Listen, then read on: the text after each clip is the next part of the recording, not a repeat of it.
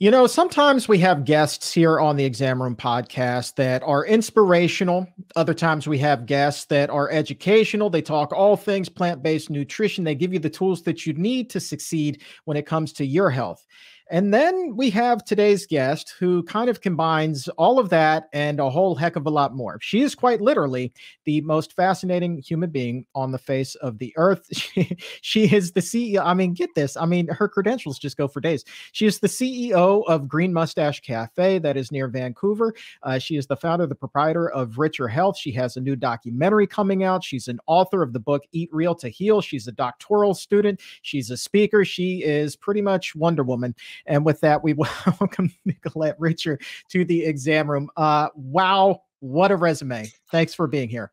Well, thanks very much. I was only Wonder Woman once, and that was for Halloween one year. Great costume. Great costume. Oh, you don't need the costume. You're Wonder Woman every day. Like you're Wonder Woman right now. Let me just tell you, like the amount of things that you do to bring forward such a healthy message into the world is second to none. It's wondrous that you can do it all. Well, I have a team, so I have to, give a shout out to them because they are amazing. Like our staff come from all over the world to work for us, and that's because they have the biggest hearts and they want to change the world as well. So we're lucky. So definitely, and my husband's my business partner. He left teaching to come join me, and so big shout out to him as well. There you go. Can't leave the old hubs off the list. No. I'm just, for those who are watching, those who are listening, we're going to bounce around. We're going to talk about a whole bunch of stuff today. Like today is just generally going to be a talk show, but it's going to be a heck of a ride. So stay with us. I think that this is going to be a whole lot of fun. I want to start with BIPOC health. In the US, I mean, I don't want to say that we have this notion that the issues is as far as equality are limited to within our borders, but certainly we may feel like the issues are the worst here. And then when I look at what it is that you're doing up in Canada, and you're talking about a lot of the issues that are facing people of color north of the US border, I'm like, wow, it really is not just an exclusive American problem here. So when it comes to disparity and health, what type of challenges are people of color facing right now in Canada? Well, it's the same as in the US, and definitely this goes back to a huge history, long history of colonization. And so, Black people, people of color, Indigenous people, Asian, there's still racism is rampant everywhere we go. But when you actually dive into the way that BIPOC individuals live, this is where you really get to see that disparity. And it's because many were pushed off their lands. They had direct connection to the land, to growing food, to hunting and gathering. And then as a result of colonization, they were pushed onto the worst lands possible. So they couldn't grow food. They were forced to farm in the most extreme conditions. And many of them still live in these communities because that's where their communities were all forced together. And so they don't have access to food. So they live in what's known as food deserts. And this means that, you and I, Chuck, we could probably go to the next Whole Foods a few minutes away from our house, and we can get, organic apples and lettuce and potatoes and squash that was probably not picked too long ago. Whereas in these food deserts, a lot of BIPOC people that live in remote and rural communities like this, and there's a lot of them across Canada, they can't even buy banana. And if they do, they're generally doing their grocery shopping in a gas station and paying up to $10 for that banana. Okay, hold on. $10 for a single banana? Yeah, and a lot of them, they have to have their produce shipped over such a long distance, and that by the time, like for example, a quart of milk even would cost. It's such extreme prices that you and I will never have to pay that price for.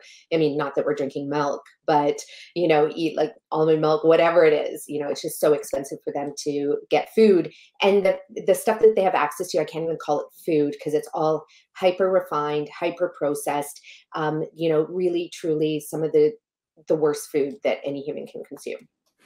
Yeah, I hear you talking about that, and it reminds me of the stories that I hear talking to people who are indigenous, and they too live on these food deserts, and they live in these enormous sections of land here in the U.S. But I mean, we're talking like the size of a state and a half, and yet there are only 3 full grocery stores for this entire population. And so some of them will organize a bus trip just so they can go to the grocery store, and that is mind blowing. I have never known that way of living. And I'm not even sure that the average person could be thrown into that environment and quite know what to do. Exactly. And you really, sometimes you just can't do anything. Like if you think about, the fact that, you're taking care of your kids, low income, so you might not even be able to afford the bus ride in. And so you're just kind of at the mercy of whatever's available at the local gas station. And that's the kind of food that you eat. It's and also, even just talking about the quality of the land, some people might say, well, why don't they just grow food? And it's not that easy because 400 years ago, 300 years ago, 200 years ago, even in just the last like 60 years, people were still being pushed off their land onto the worst land, that where the soil's been completely degraded, nothing grows there, and then saying, well, you need to start farming. Whereas farming actually can bring up a lot of trauma in BIPOC members because they were forced to farm for the settlers, right? So it brings up a lot of trauma, and they never got to access the food that was grown on these farms anyway. They were just throwing the scraps.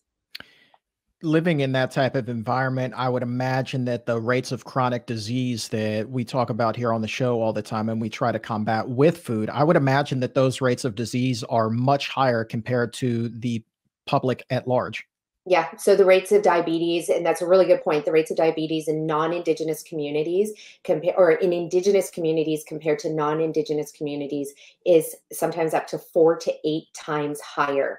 And then you can look at the same statistics for heart disease, for mental health, and of course, we're seeing the rise of autoimmune disorders happening as well. And so, yeah, they're definitely affected in much higher levels. And it's not a genetic thing. That's the important thing to understand. It is purely from the lifestyle that they were forced into. And being forced into that lifestyle, I mean, you have all of these diseases that accompany that. I would imagine that the life expectancy also would be significantly lower Yeah, we're than what you seeing. and I are facing. Oh yeah, we're seeing greater than 10 years difference, and that is statistically significant. Often when we talk about the difference in life expectancy, we can expect to shave off, in a lot of studies, it'll be shaving off a few hours to maybe a few weeks or a few months, but 10 years is significant. And speaking with John Lewis and Keegan Kuhn recently, who put out the amazing documentary, They're Trying to Kill Us, outside of food deserts, they also focused on impoverished areas where, again, even though you have a lot of people here in a major city, you do not have a major healthy grocery store. I'm not even talking about Whole Foods. I'm talking, again, about a run-of-the-mill grocery store. And so they were pointing out that those two could be considered a food desert because all you have are basically the gas station food that we were talking about, but then this plethora of fast food restaurants where you and I both know. I mean, you eat that stuff. Also, your rates of chronic disease go incredibly high. The rate of obesity, diabetes, cancer, and so on, incredibly high. Mhm. Are people in Canada? I mean, this sounds like a stupid question, but I would imagine, again, this too is not a problem that is exclusive to the United States. No, and this is really all over the world. This is in Australia, it's in New Zealand, it's, Europe is really dense populations and they have a much longer history. And obviously, Europeans were the colonizers. So, they're not going to be as effective, but it's still the same in any place where there are people of color, Indigenous members. And so in Canada, it's exactly that. And you even see it. And this is the sad thing, I'm sure we're going to talk about this, but I'm training to run and bike across Canada. And this summer or last summer, I should say, I did a run bike tour across BC. And it was sad because I live in, just outside of Vancouver. In Vancouver, you can get all the organic, plant-based whole food that you want. So, like, it is everywhere. And you go a few hours outside of the city and you go into the interior and you see that there'll be what we have here is A&W fast food, McDonald's in every town.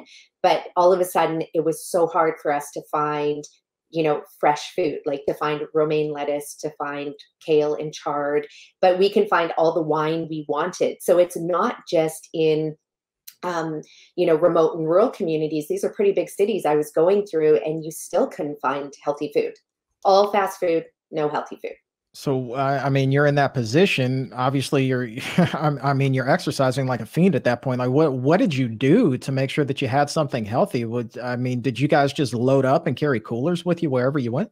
Yeah, we had, and we had to plan ahead. So anytime we were coming into a new town, we would definitely look to see what grocery stores they had where we could get fresh produce, and then call ahead just to see if they can order some in. We had all of our dry goods already in our trailer stocked. So all the rice and the beans and the quinoa and the grains and things like that. And then for the fresh stuff, we just had to, sometimes you just eat an abundance of 3 different things as opposed to what we're used to is, we can get 50 different types of, tomatoes and broccoli and cabbages and everything normally, but we would just have to, make do with what we had. Let's switch gears here and talk a little bit about you here, because we're talking about, I mean, your bicycle, biking across the country, basically what you have coming up here, but the tour that you already did.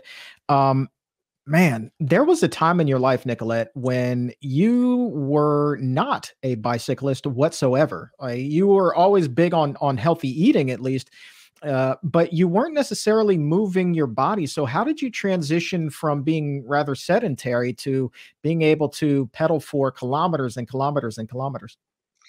Yeah, that came about a couple of years ago, just before I was 2019.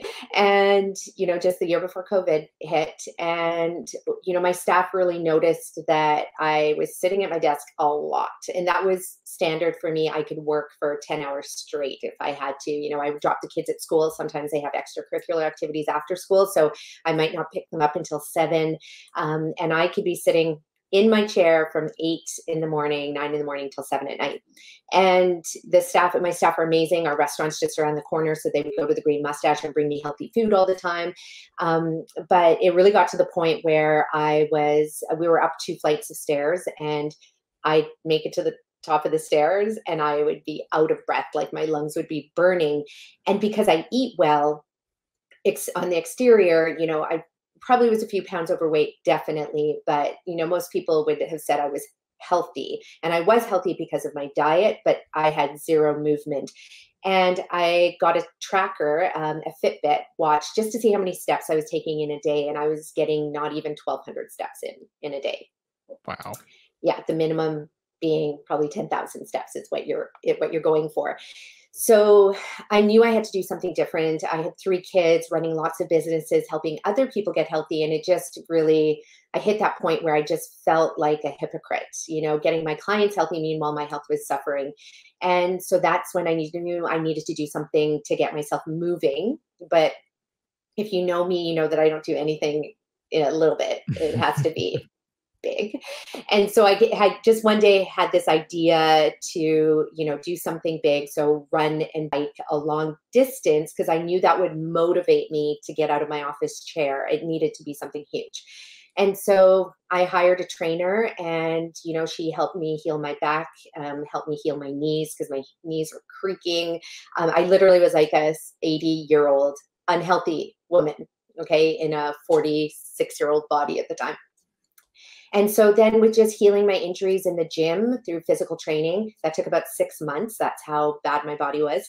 And then I hired a coach. A lot of you know Rich Roll, and I had heard his podcast so many times, and his podcast that he does with his own coach, Chris Hout. And so I called up Chris and I explained who I was and what my mission was, 22 million strong.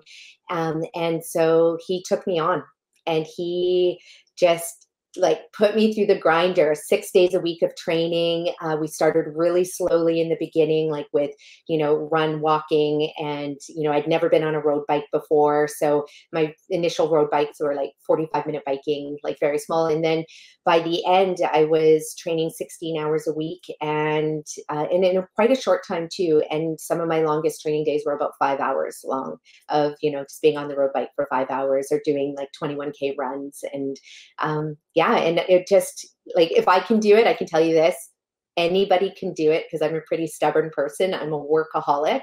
And I say that, in the sense that I truly am a workaholic, that where sometimes I work so much that I can forget about everything else, including my own health. So if I can do it, definitely, other people out there can do the same thing that I did.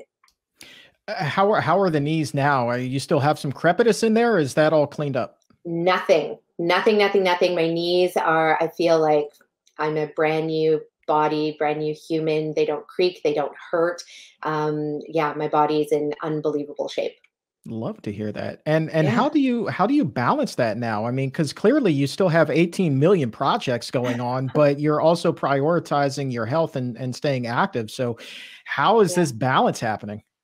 Yeah, so I'm glad that you asked that because right now it's not, because I did the bike run tour for 30 days back in July, and then came home and I had the entire film crew living with us because we were making a documentary. So my training, I took a break from training. That was just to let my body recover, because when you're doing 100 kilometers a day for 30 days, your body definitely needs to recover. And then right when I came out of recovery, that's when the snow started to fall, -20 weather. And so now I'm just getting back into it. And the way I balance it is, just doing as much as I can indoors. And, I have to set a timer. If I don't set a timer, I will not do it. I will not schedule it. Sometimes my, kids will train with me because I have 3 girls, 2 of them are teenagers. And even my youngest one, will put out the yoga mat. And so that if I'm on my bike riding or go out for a run with the dogs, I mean, you just have to schedule it. Like, that's the way you do it. And what's amazing is that you get so much energy from moving your body that it actually makes you more efficient in your work life and in your relationships as well, that you have tons of energy for all of that as well. So it's this beautiful relationship of, putting out energy to get energy.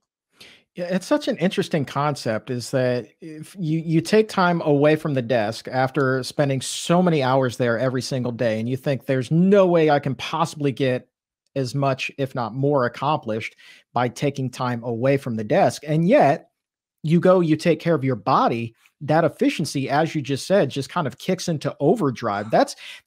It just seems so backwards, but it's so Mhm. true. Yeah, 100%. Two ways to get mental clarity so that you operate efficiently is to eat clean, real food, because that heals your microbiome, which then fuels your brain, gives you the energy that you need. And then moving your body, you get to clear that stagnant energy. It just like sends all the endorphins to your brain, which makes you like on 100% high alert for everything, which is beautiful, but not from a fight and flight perspective. It's actually, you are now on the offense, right? You are there. You can see everything in front of you. Your brain thinks clearly. You strategize way better. You sit down to write emails or reports. You're way more efficient. And so you get mental clarity through moving your body as well. And that saves you hours and hours and hours of work. So, 100 kilometers per day.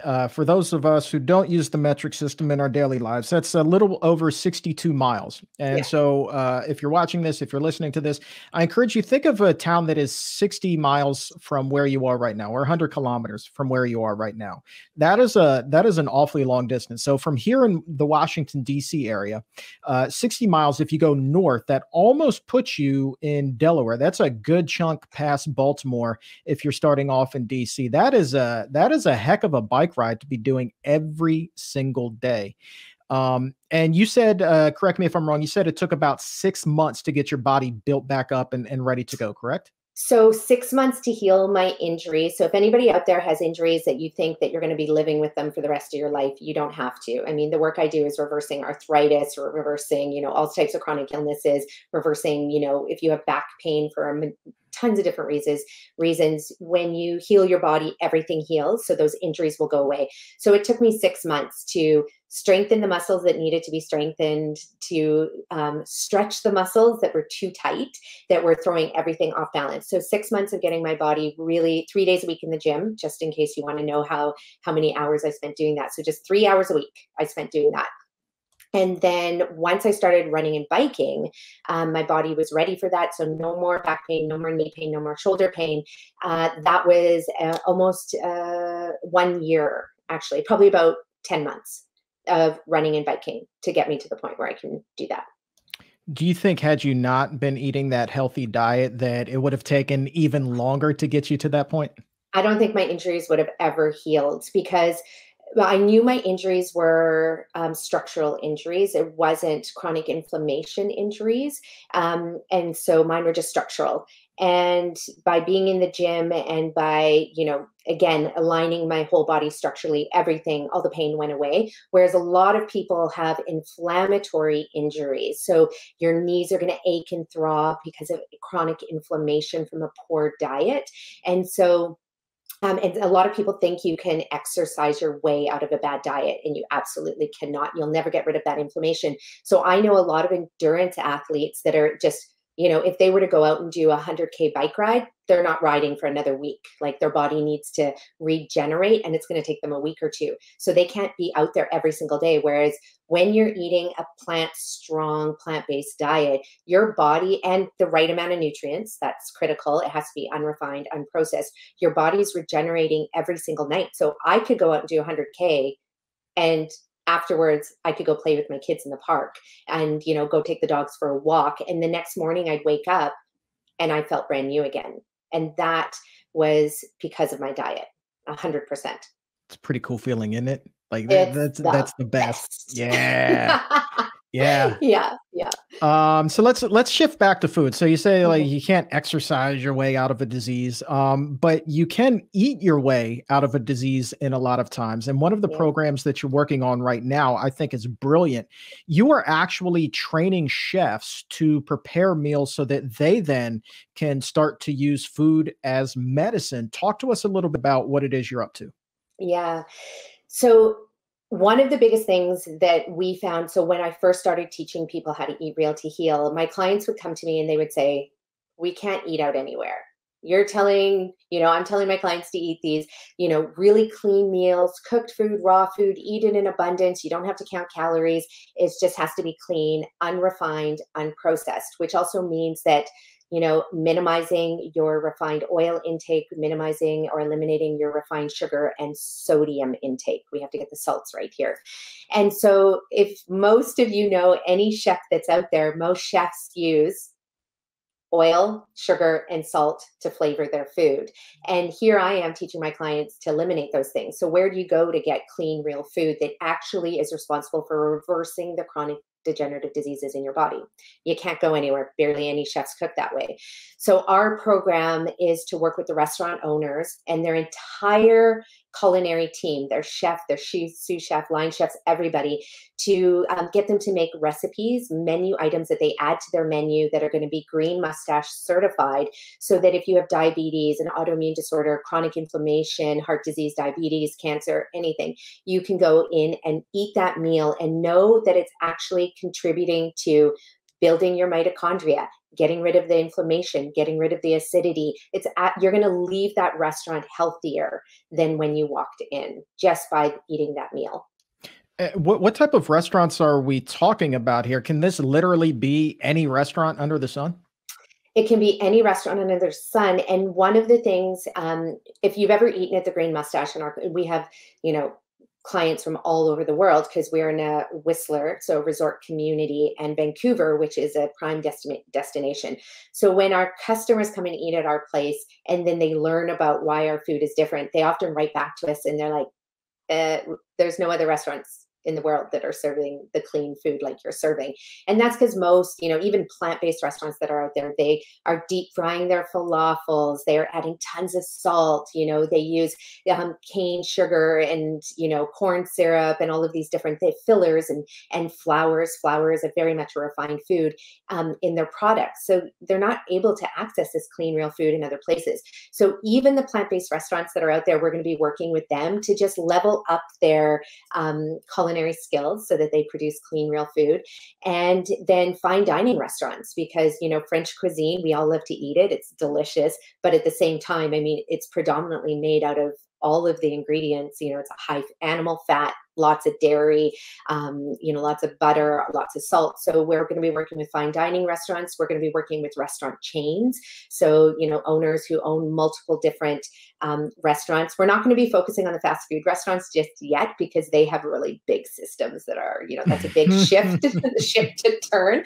But there are going to be a few franchise chains that we work with that they know that they need to make these changes, because let me put it this way. We're going to be working with anybody and everyone who is currently serving the Impossible Burger and the Beyond Meat Burger and who think that that is the epitome of health. We're going to go in there and we're going to transform their thinking about that. There you go. Get them to that next level. Get them there. Exactly. The cool thing, though, I will say this in defense of plant-based restaurants right now, is if you go in there and you ask for the chef to cut out the oil, cut out the salt, cut out the sugar as much as they possibly can, 9 times out of 10, they're going to be able to work with you, especially if they are a plant-based restaurant, because you're going to have a number of customers who do subscribe to the SOS way of eating. So that is definitely a plus. But I would imagine with your program, you're not just going to teach them how to take it out, but then how to make sure that the flavor stays as rich and as tasty as ever. Yeah, I'm really glad that you brought that up, because if any, like for everyone who's listening right now, 100% you can go into any restaurant in the world and you just have to put your own health first. So you go in there with your values and you just share that with them in a very kind way. Like, hey, I really value my health. You might share that you have a health condition.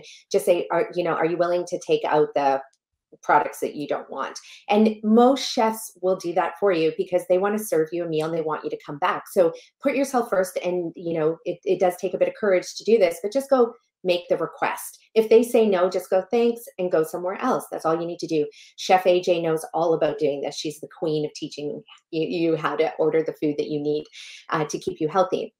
Now, plant-based restaurants 100% will do that, because they're already there and they understand that relationship between food and your health, which is fantastic.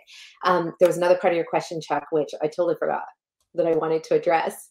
Let's see. Plant-based restaurants, SOS, they should be able to work with you, blah, blah, blah. Blah, blah. Chef AJ brought that in. Yeah. I feel like we kind of covered it there. I don't know what the other angle was. I think that was a pretty complete answer. Okay, great. Yeah, there was one other point, but maybe it'll come back to me. Well, I would like to make another point. I would love to see that tried at McDonald's. Like, I would love it. Like, if somebody who's watching or listening right now, here's your exam room challenge for the day, boys and girls. Go into McDonald's with your cell phone rolling and try to order something without meat, without dairy, and that's low in fat, low in salt, low in sugar. Just see what happens. I would just love to see the face of the poor person who is working behind the counter that day. I think that this would just be absolutely fantastic. I think that is an amazing challenge. And the challenge with that, though, is that their food comes to the restaurant already pre-made, pre-packaged. They don't have the ability to not add the salt, because it already arrives at the McDonald's with that in. But this is the point I want to bring up, is that one of the reasons why we're doing this too is because I am personally so sick and tired of going and getting a plant-based meal in a restaurant and they give me half a head of cauliflower or dry quinoa with baby carrots. Like, come on, people. We have 350,000 plant species on the planet that are edible, nutritious, and delicious. Chefs just need to know how to use them to combine them into a delicious way. So it's not about just having chefs make plant-based food. The food has to be highly nutritious and it has to be delicious. There you go. There you go. Yeah. There you go. But going back to McDonald's, I mean, I got to set the bar really high here, because, what the heck, maybe the video goes viral and magic happens. I don't know. I think that the only thing, honestly, that they would be able to do for you that at that point. It's just give you the lettuce, tomato, and onion that they otherwise would be putting on a hamburger. And Yeah. that's pretty much that. Yep. But hey, you never know until you ask, right? And you know Stranger what? things have And happened. that is a good idea that I think we have such an addiction to food. And one of the things we have to do is we have to break that addiction to the food. So that means if you were to go, if that's the only place you can go and eat, then just ask them to make you a tomato, lettuce, onion, and pickle sandwich. Literally. Just I layers mean, and layers of it and just eat that. And that's how you start shifting your health. yeah, you stack up enough tomatoes on there, that can be the meaty portion of it, and you should be in Exactly. pretty good shape. You still got the lettuce and the pickle as a topping. Maybe you can do a little mustard on top there, you know? Totally. It's Yeah. not that bad. Yeah. Um, all right, let's see here. We've been rambling on for quite a while, but I got to ask you about the documentaries that you have coming up, Yeah. and particularly the Food of Our Ancestors documentary. Let's spend a little time here as we close talking about this. This is such an important documentary, and as we were talking about at the beginning of the program, obviously this is not an issue that is limited to the United States. So what are some of the things that you saw with this documentary? What is it that you hope to bring to light? Yeah, The Food of Our Ancestors is the second part of a two-part documentary series. So the first documentary, which comes out this month, is called Grounded in My Roots. And that one was a documentary that our film crew really felt needed to be made. It's just really about how I discovered food as medicine and my own connection to my own ancestry. So I am Indian, so South Asian Indian. I am African. I was born in a tiny little village in Malawi, Africa, that has no plumbing, no electricity. And that's where I come from. And then I was raised in Canada and I have an Austrian father. So that's my background, my culture. And so the Food of Our Ancestors, it's really about you connecting to your ancestry before colonization and really exploring what are the foods that you used to eat. And what you'll discover, actually, it doesn't matter what culture you are from, what your heritage is, what language you speak, what part of the world you were born in, there's a high probability that 99.9% of us were all eating an abundance of plant-based whole food. Okay, an abundance of it. And not this, paleo BS, forgive me for saying that, but paleo BS that we were all meat eaters, because we know that is not true. We know that actually what fueled us were those high carb, beautiful foods provided by nature in abundance, whether it grew on a tree or a bush or in the ground, underneath the ground. We were eating predominantly plant-strong foods. That's what fueled us. And so the Food of Our Ancestors is my journey across Canada, running and biking across Canada to meet with Indigenous members, Indigenous communities, BIPOC communities, to really have these conversations about the foods that we used to eat. Because I can educate you till you're blue in the face and tell you to eat chard and ginger and potatoes and squash. But if it doesn't connect with you, then you're not most likely going to make those changes, especially because we've been taught by a lot of our medical professionals that diet has nothing to do with our disease. We've been raised, if you're alive today, that's probably what you've been fed for a really long time. So it's about undoing that mindset, having that paradigm shift, and actually just realizing your ancestors knew what to eat. So let's get you to tap into that, no matter what culture you're from. Amen to that. Now, when does that first documentary come out again? Yeah, Grounded in My Roots. It's 20-minute short doc. So that's coming out this month, but it's just out in the film festivals right now. So we have to just wait before we can release that to the public. And then the Food of Our Ancestors will be covering my bike run tour across Canada, which happens next summer. And that's also covering me meeting with the communities across Canada. So that'll be out in 2024. Ooh, okay. Well, that Yeah. gives us something to look forward to. You know what could be fun is if you and I could check in a couple of times as you're biking all the way across the country just to see how things are going, get a little bit of a real-time update. Oh, I'd love to do that. We were supposed to go this year, and actually we were supposed to have done it 2021, now again 2022, but because of COVID, it got postponed. And so just, hoping that, everything goes well, we will definitely do that, Chuck. Awesome. Awesome. Yeah. And what I'll go ahead and do is make sure that there are links to the documentary in the show description here. At the very least, the trailer's out right now. So go ahead, do that. We'll get off to your social media where undoubtedly you're going to have 18 million links to everything. So bottom line is everybody's going to be covered. Everybody will be covered. Yeah. You'll get on the wait list. So you're the first to know, because we'd love to do a screening if you're in your community, and with the short doc as well, because we have an education package that goes along with that short doc to help you start understanding that relationship between food and your body, learn about the different things that you can do to help other communities that live in food deserts. We're about soil regeneration. That's the first thing that needs to happen, because if you know all the work that Dr. Zach Bush is doing, that you can go to a land that, you can't grow a stick of anything. And within 2 growing cycles, you can be growing an abundance of, beautiful food. So that's one of the first things that need to happen. So these are all the things that we're going to be sharing and teaching about through the Grounded in My Roots documentary. That's fantastic. That's fantastic. I can't think of a single city on the face of the earth that can't get something from that documentary. I mean, there's just so much help that is needed. So thank you for stepping up and continuing the push. There's a lot of work to be done, but there's a lot of good people doing that hard work, and you and your team are certainly among them out in front of it. So it has just been a real joy talking to you today. Continue to be Wonder Woman, a Renaissance woman, and doing everything that you possibly can, because you are the person, Nicolette, who I have no doubt when their time is near will have zero regrets of, oh, I should have done more. Nope, I don't see how you possibly could do any more than you're doing right now.